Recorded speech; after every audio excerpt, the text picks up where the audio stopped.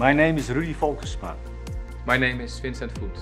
My name is Katja Loos. My name is Rob Holtakkers. I'm a medical engineer at the Maastricht University Medical Center. We are the team HyBRIt, the biopolymer and recycling innovation team. And our iCMR team was awarded the Team Science Award. We won this award because we clinically implemented a novel treatment method with a team that not only covers multiple disciplines, but also has members from various backgrounds, age and gender. By using MRI, we can now perform imaging before, during and after the treatment.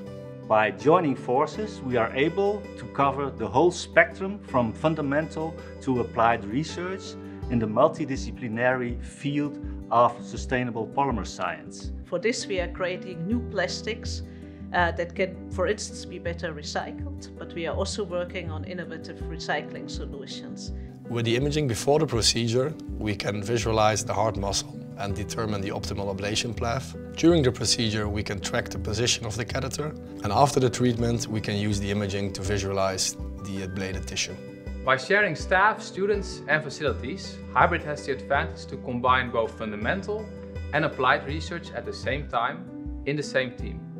So typically we start from scratch with a new idea in the lab in Groningen and move towards application at the labs in NHL Stenden, since we have closer collaboration with industrial partners over there.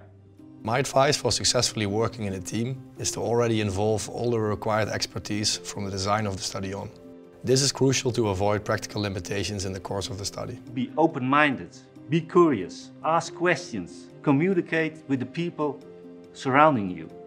While struggling with a problem, maybe the answer lies in the office next door.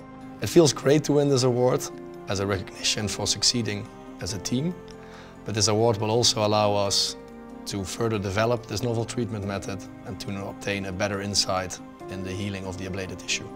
With this award we can further promote how important it is to always work together, to join forces, and we hope to inspire other scientists to start such a unique collaboration as well.